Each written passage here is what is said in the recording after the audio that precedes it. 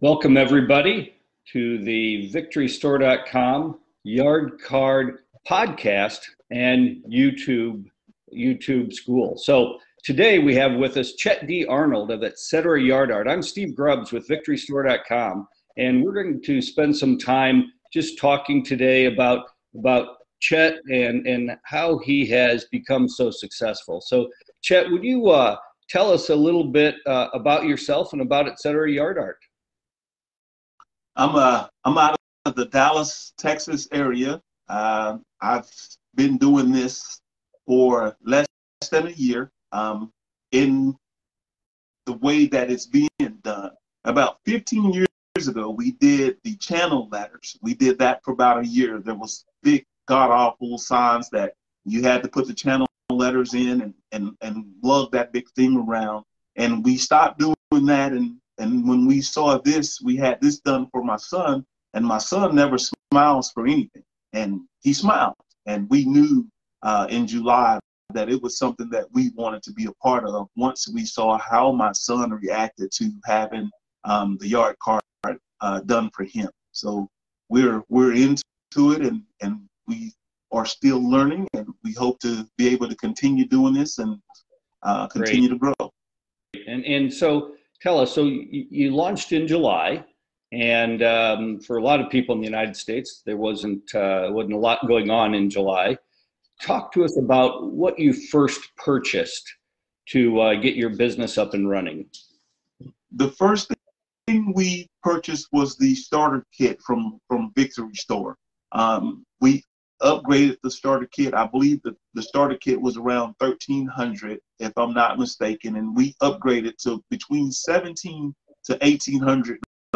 And we got a lot of the things that we were told we needed, and then we got a lot of the things that we wanted, and then we continue to grow from there. Within the first week of that order, we ordered, which is still our favorite setup. It's the girls blue, the girls pink and the boys blue that we still use, which to me is one of our most popular setups that goes out week after week after week. Is that the It's a Baby setup? No, it's not the It's a Baby. It's the one with the celebration hats. Oh yeah. From VictoryStore, and we've used that so much that we try to keep up to date on what we know we need, and so we're going to duplicate those two sets within the next 2 weeks going into the spring and the summer, because there were times where we had it out or scheduled to go out, and then people were still requesting it. So we were able to change them over to something different. But going into this spring, summer, we know we want to duplicate those two sets. Sure, absolutely. And can you just give us a sense of how many setups are you doing per week now? You started 7-8 months ago, and now you're doing what?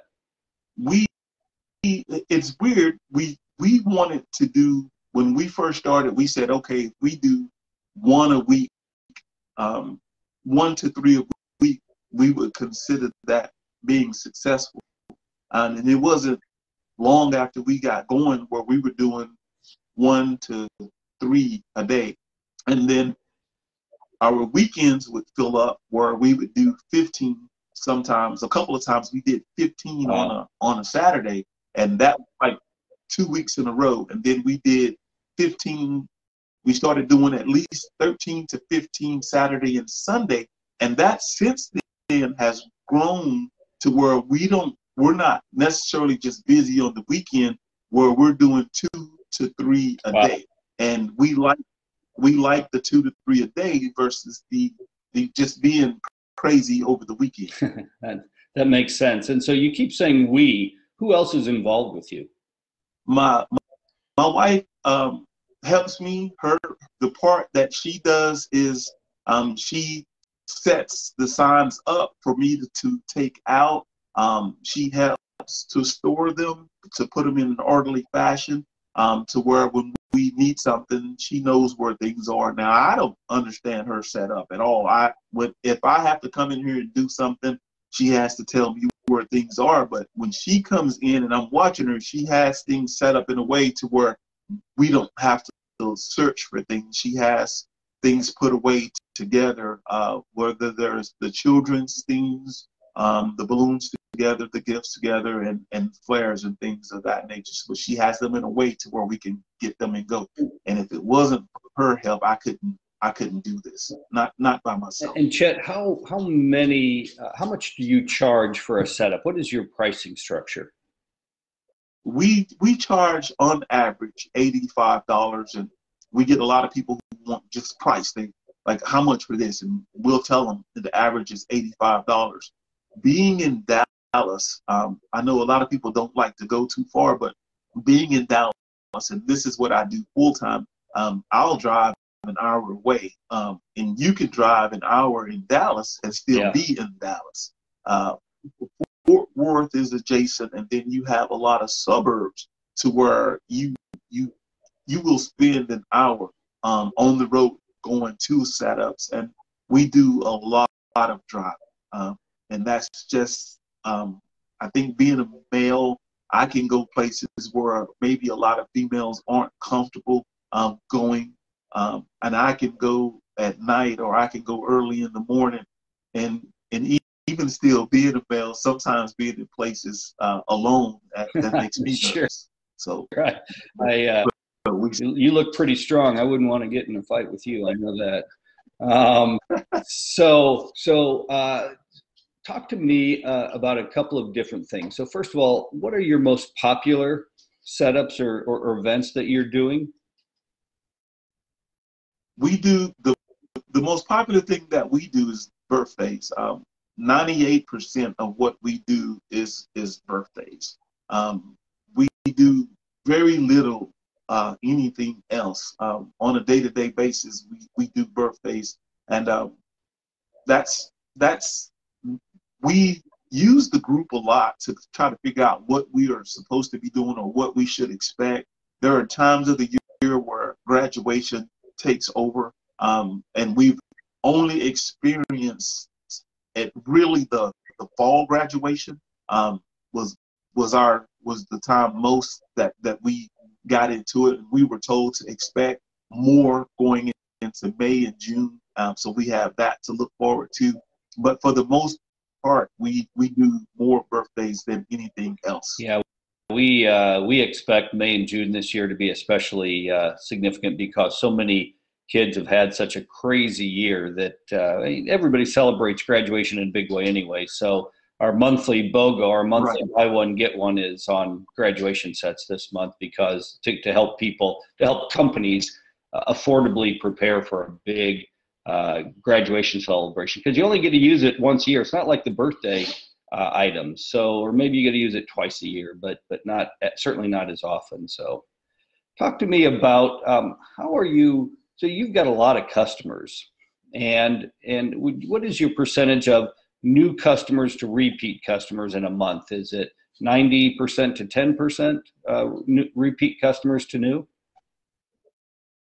Well, with us having only been here or going since, we'll say, the first week in August, most of our, it's probably 60-40, with the 60 being new customers. We get a lot of repeat, and we've started getting a lot of repeat and referral lately. And that's just starting out and going through it. Birthdays are starting to come back around again for that family. If they have multiple kids or other kids, the mom, the dad. We've only recently, within the last 2 months, start seeing the repeat customers, family members in the home. So we're fairly new to the repeat customers. Great. And that leads to a couple of interesting questions. So first of all, how do you take payment? Do you take it at the site or online, or how do you handle all that? We do the payments through PayPal, Zelle, Venmo, Cash App. We do, we've done less than 0.5% where we take the cash on the spot, because if we're delivering between, most of the time, 1 a.m. and 6 a.m., there's no time to stop and visit with the customer. And the way we've explained it to the customers, just as they're doing drive-by, is because of the pandemic. We don't want to put ourselves in a position to where we're endangering our family members by visiting with the customer, and we don't want to endanger ourselves by visiting with the customer.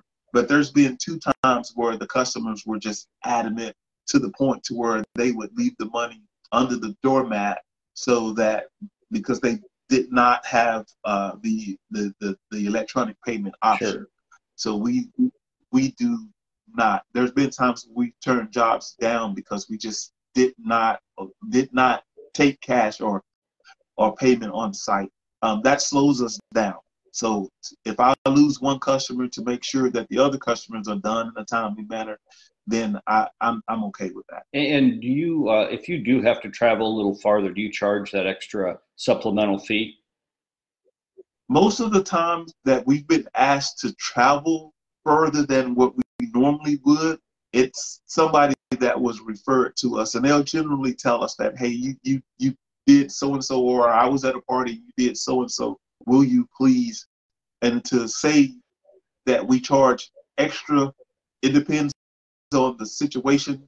I think we've only charged extra on 2 occasions, where if we've traveled outside of our area 15 or 20 times more than that, because it was a referral or to something like that, we didn't. We tend to take care of the people who are repeat and referral. We want them to continue to trust us and to call us without hesitation. So we tend to bend a little bit more. And that's the same, to me, that's the same as giving a discount by not charging them that extra. And they tend to appreciate that a little bit more. If you just joined us, I'm Steve Grubbs with VictoryStore.com, and we have Chet D. Arnold of Etc. Yard Art, really one of a very successful yard decor company, and really showing how to get it done. So, Chet, you started last, say, August, first week of August. And what did you do before? And let me see if I understand this. You're doing this full time now? I am. So you are your own boss now. Were you your own boss before? I've always been an entrepreneur. For the past 13 years, I published a local magazine called In Mesquite. There's an In Garland and an In Rockwall. March of last year, I walked out of my office to go on spring break, and we were doing what we normally do every spring break. We go somewhere, and I never returned to my office. This past November, we finally let our lease go, and we moved everything out of the office. We fully expect to go back to publishing our magazine. However, if we don't go back to publishing our magazine, we'll just continue to do what we're doing now. That's great. So I'm a publisher by trade. I've always been in marketing. I've been in advertising and marketing in some form for the past 25 years. So 2 things. First, I want to talk about the work ethic that it takes to succeed, because, I think some people look at what you do and think, wow, that looks easy, I could do that. But we all know to start a business, I've started 4 of them, I get it. It's hard. I mean, you really have to commit yourself, and you have to capture moments of downtime. You have to use your time effectively. What if you were to give advice to people that are starting out or struggling, or just anyone else? Talk to me about the type of work ethic that's necessary here. Well, being an entrepreneur, that takes a special person to begin with. Before or right after high school, I'm an Army infantry veteran. And so the work ethic that I have comes from my time being in the military. So I think like this: if I'm gonna go out and I'm gonna do a sign and I'm tired and I'm sleepy, at least I'm not being shot at while I'm doing it. So that's my motivation to get it done and get back home. The time that it takes to do this, especially doing it full time, sometimes I will take a job that that's a little bit further away. I will take a job that I don't necessarily, I'm not excited about, and I'll get excited about it. It's just when the customer is not conforming or not helping you to help the process, I'll do it. And my goal there is to turn that customer around to where they're happy and I'm happy that I did it. Being an entrepreneur is different. The work ethic from that, or having been doing this for a while, has carried over into doing what I do now. Getting up early in the morning to put the signs out, going to pick up the signs, cleaning the signs, maintaining the signs, and being available for phone calls in the middle of dinner, being available for messages when I'm doing family time, and trying to juggle all those things. All those things makes for a successful business. Those customers don't realize that you're doing anything other than waiting on their phone call when they message you, and trying to be prompt and courteous when you're tired. It's something that you just have to learn to do. Did you grow up in the home of an entrepreneur, or has it just always been a thing inside of you? It was never a thing inside of me. I worked for Yellow Pages in advertising after college. I worked for a magazine selling advertising after college, and I kept getting fired. And I had an entrepreneurial spirit where I always wanted to do things my way, but the company wanted you to do things their way. And some companies are weird like that. If you don't conform, they don't want you there. And it took me a while to realize that if I was going to be successful and stop getting fired, then terminated, then I needed to do things my way, and I needed to do things for me. And 2009, I started my own company, and I struggled for 5 years, and at the 5-year mark, it took off, and up until March of 2020, I was doing it, and I was doing a good job at it. Wow, I love that. And so let's talk about marketing. You know a little bit about marketing, obviously. You've spent your life doing it. So what's the best thing that you do? And then we'll talk about maybe the second and third best things that you do. What's the best thing that you do to grow your business? The best thing that I do to grow my business is believe in myself. When I'm talking to people about marketing and I tell them how much I spend, they are in awe. But you have to invest in yourself. What we do, the majority of our business comes from Facebook, the sponsored ads. We spend probably anywhere between $400 to $600 a month on sponsored ads. And from that, we get about 3 to 6 messages a day from people who are wanting pricing. And at that point, you have to close those people. Some of those people, their concern is price. If you talk to them and let them know what you're going to do or what they're getting for that, because they don't know what to expect. In their mind, they just hear a price. So you give a price, you give a feature, you give a benefit. Now, features and benefits have always been what you hear in marketing. A feature would be, an example of a feature is the price. The example of a benefit is what you get for that price. So if I give you a feature, then I have to give you a benefit. Every time you ask for a feature, I have to give you the benefit to that feature. And as long as you keep a balance with features and benefits, you will close more. And you're not going to close everybody, but you will start to see that you will get a lot more yeses than you get anything else. Here lately, we're getting, well, let me think about it. And I am a very impatient person, and I have to say, yes, ma'am.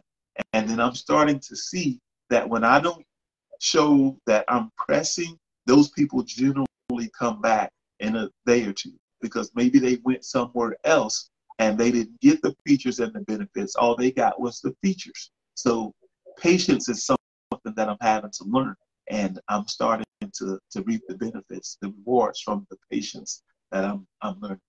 And how are these? So you do a Facebook ad, and I spend literally $10,000 to $15,000 a month on Facebook ads. So we know they work. That's a smart. That's a difficult thing for a lot of people to do. They're nervous about letting their money go, but you have to be smart in how you target it. You got to target it geographically, and you have to target it to the right age group, and you have to target it to, we know from our data, and we've got a lot of statistical data, that women react to our yard decor ads more than men. And there are certain age groups that react more as well. And so your money is best spent on the demographics that react the best. And do you see some of that same thing? Absolutely. The majority of the people that respond to us are women. The decision makers are women. They're the ones that usually will say yes. We do see a lot of that. The part that when I'm talking about the patience is, well, let me run this by my husband. And that's something that you have to get used to, because it happens, it's gonna happen. And then when they get back to you, then it's usually yes, and then I want this, and that, and then it flows smoothly after that. And I talked to my wife about that, and she says, hey, that's the way it's supposed to be. You shouldn't be making decisions without talking to me. She shouldn't be making decisions without talking to her spouse, because that's how couples work. And so we see a lot of that. And the men, when they message, and men will normally ask more questions. Their questions is sometimes about the price, but then they want more. Men will want more features. They want to know the price and what size the signs are. Women will ask all of that and more, but they're letting you know right from the start they want it, and they know exactly what they want. Men need to be told what they want. So yeah, we get. I was going to say, I find them, moms, they know they want to get something special for their kids. Dads do as well, but Right. it just seems to be more moms than dads. So let me ask, how are people reaching out to you? Are they reaching out to you via Facebook Messenger, or do you put your email address in the ad, or how are they coming to you? We use Facebook Messenger. That is the majority of the way that people are coming to us. On those ads, my phone number is there. We will get more phone calls, but we do get text messages from people who saw the ad. So first is Messenger, phone calls, and then text through there. We do have our email address there, but we get a small percentage of people who actually use the email. The email, my wife checks that more than I do, because I tend to forget that the email is there. Once I start communicating with somebody by email, I move them to text message.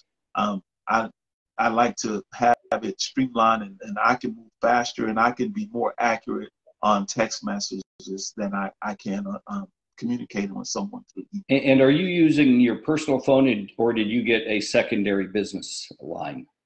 I have one cell phone number that I had all my life. Whenever I went into publishing, I had an office number and a cell phone number. But the majority of my literature and my marketing pieces had the cell phone number on it. So when I stopped doing the publishing, I just used the cell phone number. My cell phone is my personal, it is the business. So when I answer my phone for my mother, for my dad, for my wife, I say, hey, this is Chet. So my friend said, why do you answer the phone that way? I said, because I'd rather explain to you as my friend why I answer the phone that way than to a customer who's calling about business why I just said hello. So I have one phone number, and that works for me. That doesn't work for everybody, but I can't have 2 or 3 different phone numbers. I go nuts. Well, the great thing is that today it's so easy to block somebody on the phone if they become a problem. And people really aren't problems. It's more the spammers who are the problem. Before we run out of time, a couple more questions. Did you go out and buy insurance for your business, or how do you handle that issue? We are under our parent company is In Mesquite LLC. In Mesquite LLC has insurance. ETC Yard Art is a subsidiary of In Mesquite LLC. We probably, and I know that we probably need to protect ourselves a little bit more than we have. We're still learning. There are people that have been doing this for many years, and I've been in this business a short period of time. So where I'm working from common sense and bringing another business and trying to use what I've learned in other professions, there's other people who can tell you that you probably need more insurance than you have. And when you think you have enough, you probably need more. And I'm glad you brought that up, because my wife and I talked about this some time ago, and then we never brought it up again. So we're probably going to look into getting more insurance than we have, just to cover ourselves. Well, the nice thing is you now have a profitable business, and it's easier to pull the trigger and make those decisions once you're profitable, even though, ideally you're tackling those before you become profitable. So when you've got 15 setups to do, how do you map all that out?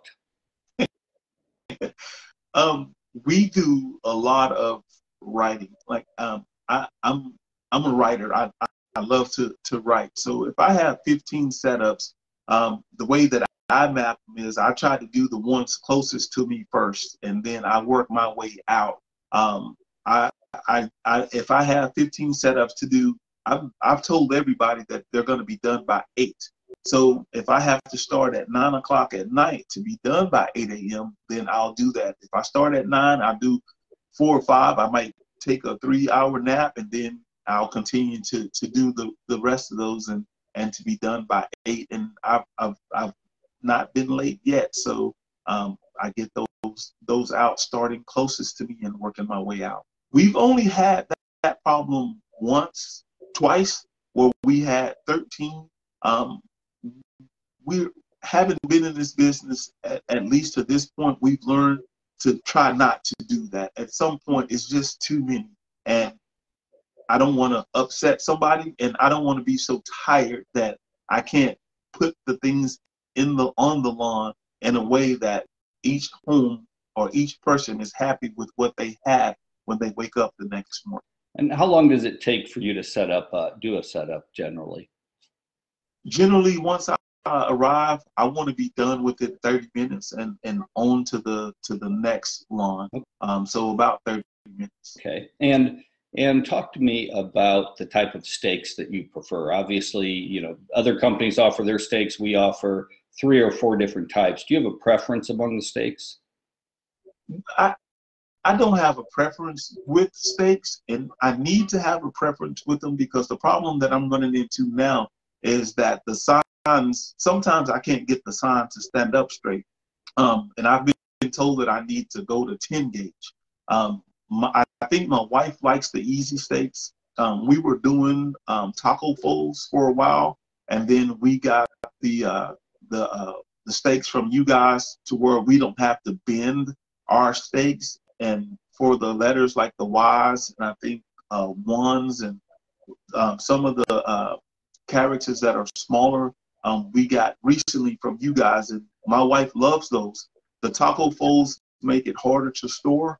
The new ones that we got are the smaller, and so it takes up less space. And having been in the business, even in a short period of time, and having as much inventory as we have, storage is starting to be an issue, and will be an issue for a lot of people if they're not planning properly. Sure, we hear that a lot. It's storage. And so it looks like you use some plastic tubs to store a lot of yours. Do you have a specific storage strategy? I don't. We use the bins for the letters. We use the bins for the flares. The boxes that a lot of the letters came in from you, we use those For the ones that are going to be on the ground, the steaks that we dog leg, we keep them in alphabetical order, and we use those boxes for color.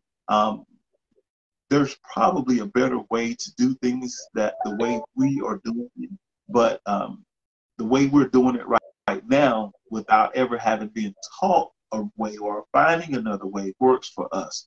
But the bins, we use the bins for storage and for transport. We have bins with wheels that I like, and then we have some smaller bins that I like if I'm not doing that many yards, and so that I can reach everything. Sure, that makes sense. Well, last question.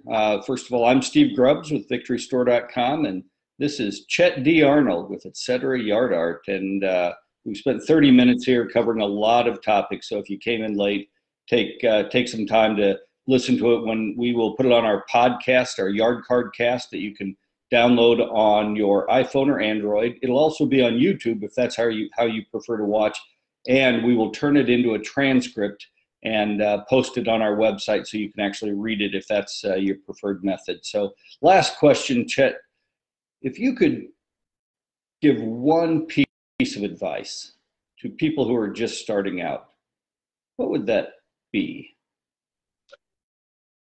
I like that question. My biggest piece of advice is it doesn't matter how long you have been doing this. If you've been doing it 10 years, 15 years, there may be somebody that's been doing it 1 month and figured out how to make something more efficient. It doesn't matter what background you come from, that it could be somebody that's been doing this 20 years and can give you some advice on how to make whatever you're doing better. And I can learn from anybody, and I certainly do. The Victory Store page has been helpful to me. There have been other people that have ordered things that I've seen that I like. There's been people who have posted layouts of things that we didn't think to lay things out that way. The advice part of this is you can learn from everybody. You can learn from somebody being successful.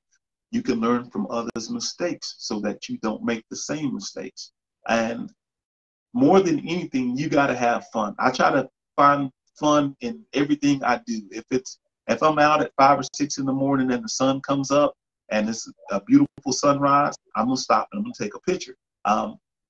I like to interact with my customers, and I like I just have fun. Have fun no matter what you're doing. And sometimes that fun gets me in trouble when I'm having too much fun with the customer. If they walk outside and then I need to be going on to the next place, but then I know that customer enjoyed it. But just learn, just keep learning, keep learning.